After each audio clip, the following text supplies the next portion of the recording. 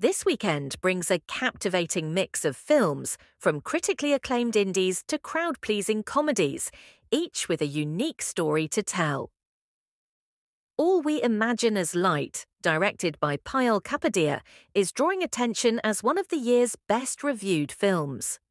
After premiering at Cannes, where it won the prestigious Grand Prix, this powerful narrative about two nurses in Mumbai has garnered rave reviews and continues to captivate audiences.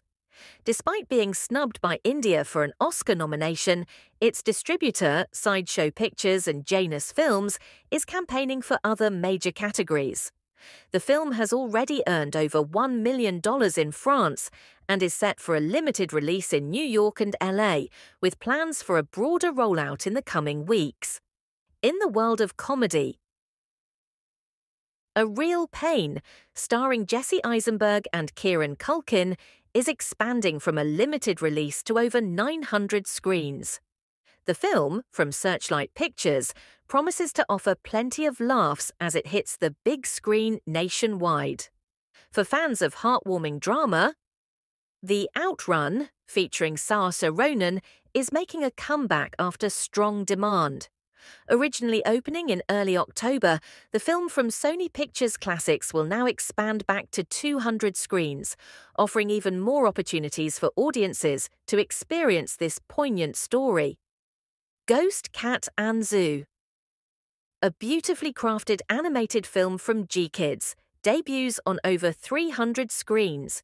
Based on the manga by Takashi Imashiro, this charming tale follows a girl who bonds with a mystical cat guardian in rural Japan, in the realm of quirky, genre-blending cinema.